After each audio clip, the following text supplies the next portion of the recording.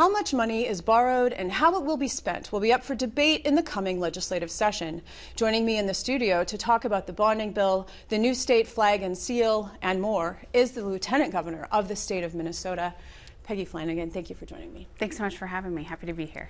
Almost half of the bonding proposal, $442 million, is directed to improving existing buildings, with nearly half of that, $200 million, going specifically to higher education campuses at the University of Minnesota and Minnesota State. Why the emphasis on upgrading existing buildings rather than new construction? Well, I think it's really important to Minnesotans and taxpayers to ensure that we are maintaining the investments that they've already made instead of knocking things down and building things brand new.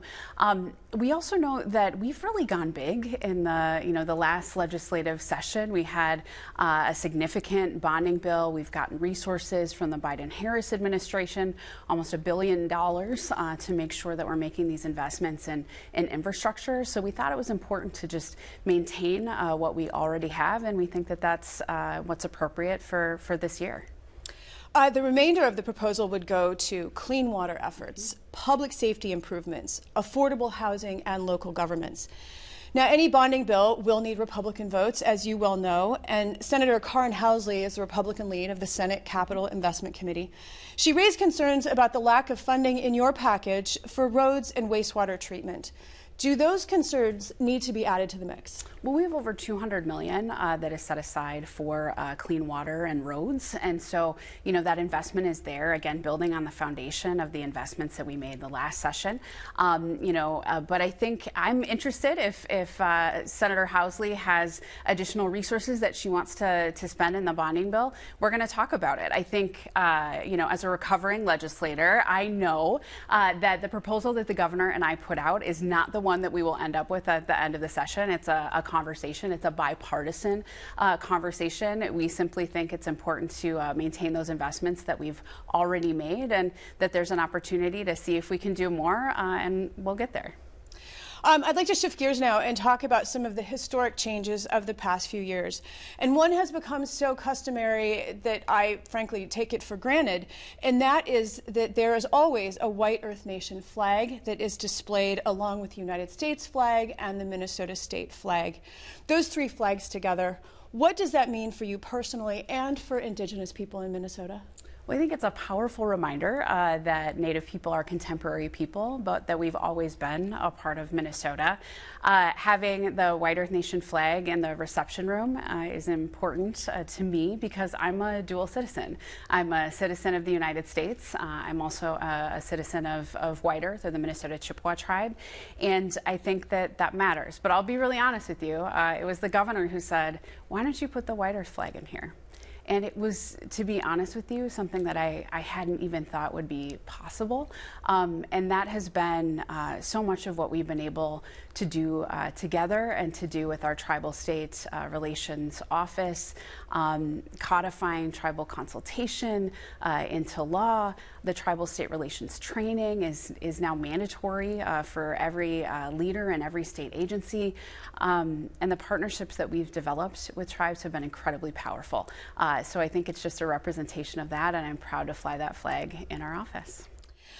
This segues nicely into the selections by the State Emblems Redesign Commission, who were charged with choosing a new state flag and a new state seal. The new flag is an 8-pointed star on a dark blue K-shaped background with the remaining space a lighter blue. The new state seal features a loon and the Dakota phrase, Minnesota Makoche, which means the land where the water reflects the skies.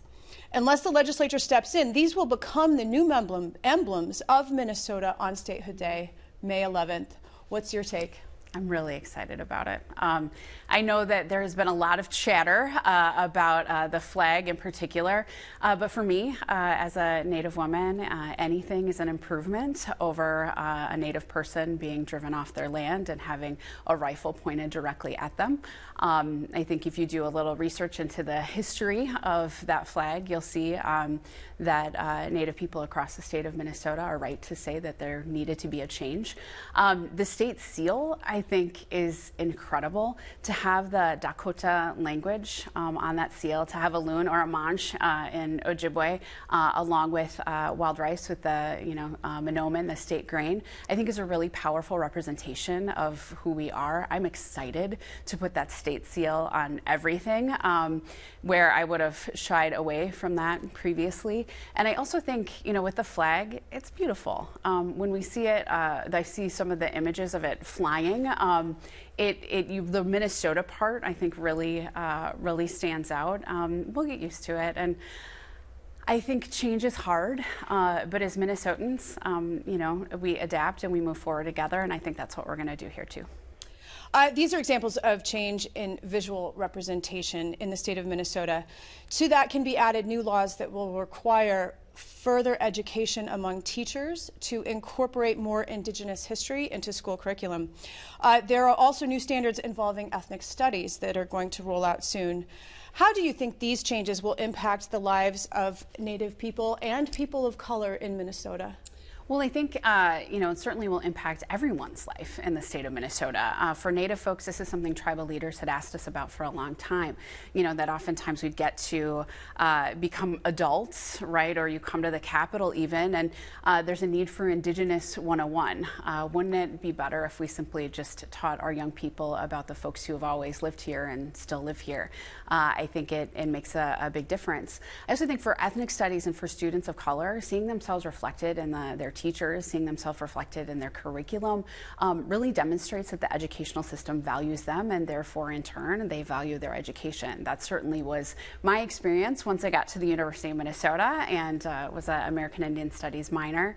And then I just say everyone in Minnesota benefits because, we're better prepared for the world around us, for the future workforce, for the future of the state of Minnesota, if we have more knowledge about the truth, the history, and the people who live in our state. I think it's good for everybody, and I'm excited for my own daughter to start, learning more about where she lives, who she is, and who the people are around her.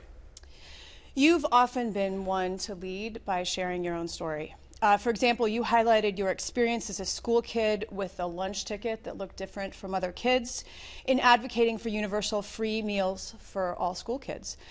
More recently, when celebrating a new law that became effective January 1st that prohibits employers from asking about salary history of potential employees, you talked about your own experience with that led you to accept a position for $40,000 less than your predecessor.